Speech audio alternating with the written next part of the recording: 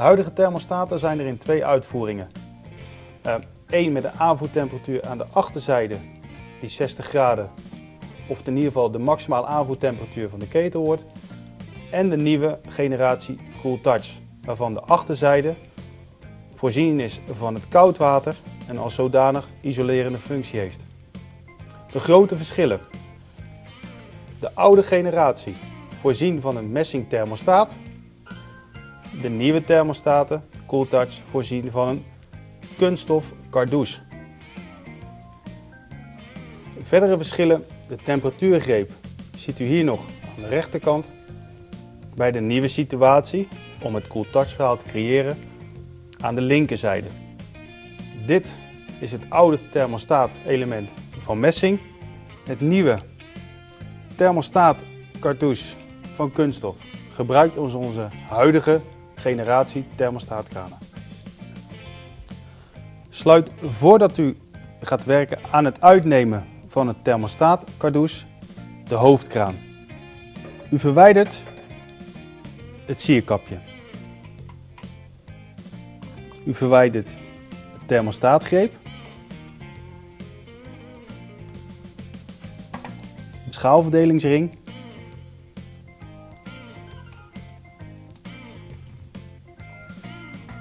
door middel van het loshalen van een roestvrijstalen ring kunt u het thermostaat cartouche voorzichtig verwijderen. Maak deze schoon volgens de instructies van de leverancier. Het terugplaatsen gaat in omgekeerde volgorde.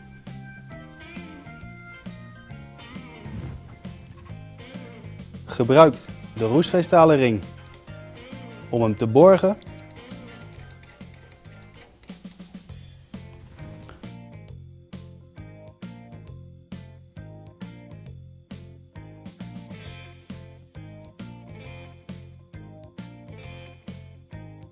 Inregelen van de temperatuur naar 38 graden gaat als volgt. U kunt door middel van deze regelmoer in te draaien de temperatuur wijzigen.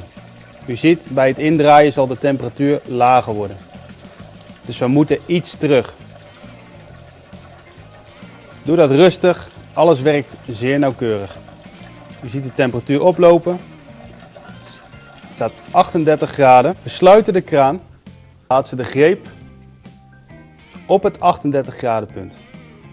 De blokkeringsgreep plaatst u recht op het 38 graden pijlpunt. Doet u dit niet, dan zal u de ingestelde temperatuur weer wijzigen en kunt u opnieuw de temperatuur gaan instellen. En het sierdekseltje terugplaatsen. Na het inregelen kunnen we nog eventjes de temperatuur controleren. U ziet 38 graden. Door nu de blokkeringsgreep in te drukken, kunt u naar de maximale aanvoerbedrijfstemperatuur. U zult zien, dit kan oplopen tot wel 60 graden. Draaien we de knop voorzichtig terug en we komen weer bij ons blokkeringspunt van 38 graden. Een douche-thermostaatkraan is voorzien van een spaargreep. De volumestroom is standaard ingesteld tot 50%. Door het ontgrendelen kan men de maximale volumestroom krijgen.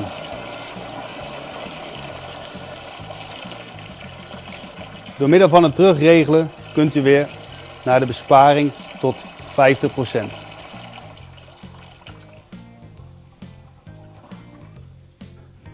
Voor specifieke situaties is het zelfs mogelijk om de 50% aanslag aan te passen naar meer of minder. Dit gaat als volgt. U verwijdert de sierkap. U verwijdert de schroef.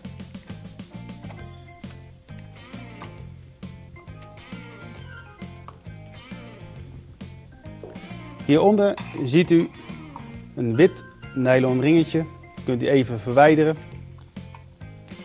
Deze zwarte kap kunt u loshalen en naar de gewenste besparing of vermeerdering van de volumestroom verplaatsen. Meer, minder. En klikt hem op de gewenste besparing. Plaatst de nylon bevestiging terug.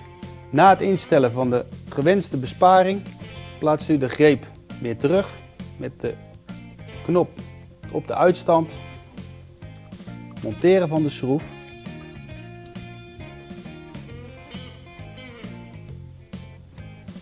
Plaats het sierdekseltje terug. En de kraan is gereed voor gebruik.